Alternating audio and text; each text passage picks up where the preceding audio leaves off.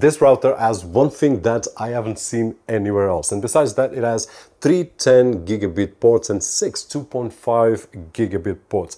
It doesn't have Wi-Fi, so should we replace our router with this one? No, it has something special. On these ports, it has something called air gap, and this means that it has a gap. Actually, it can open a gap so that it can secure physically the connection to any device that it's connected, and it no longer requires that connection. So it will open an air gap and physically will eliminate any risk that we have. Imagine that you have two NAS devices.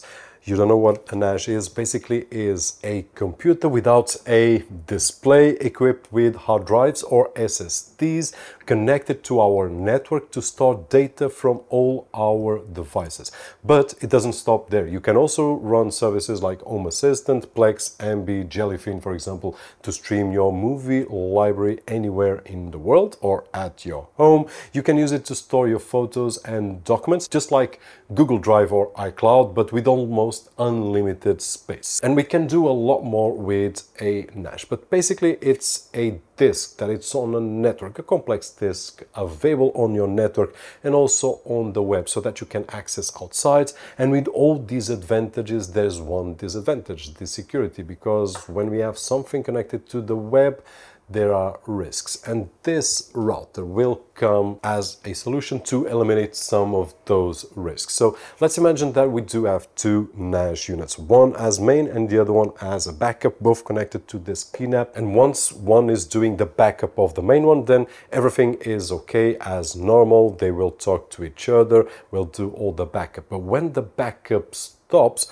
what happens is that the air gap will come into place, which will open a gap, which is a physics limitations from one device to the other. So we will not be able to access unless we really want, or unless our backup schedule acts, and then it will close the gap, they will communicate again, and then when they stop, it open, and physically there's no way to get there. So in case of someone that without any authorization messes up with this part of your network, which will be very hard using one of these, but let's imagine that that's possible, then this part over here, which is connected via the port with the air gap security, will not allow to physically reach there. And this is awesome.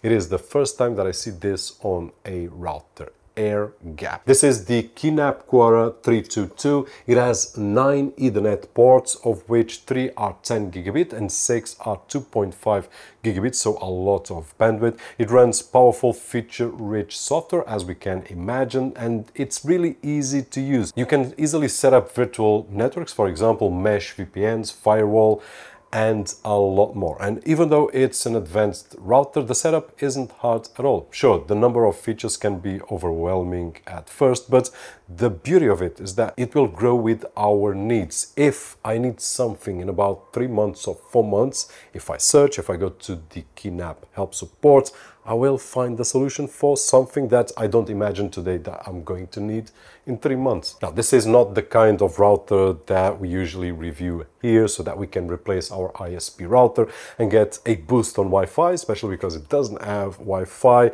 Here, what we will get is increased security and a lot faster and stronger network. Now, it doesn't mean that you can't put it at your home. If you have any control center, then this might be a great addition, but the target is the commercial space, for example, where you have several POS in a company, for example, and you need that network to be safe and back up that data to a headquarters, for example, then this is one of the ways to go. So yeah, if you have a small business or if you have an office and you want to have backups to your headquarters, for example, this is a great addition.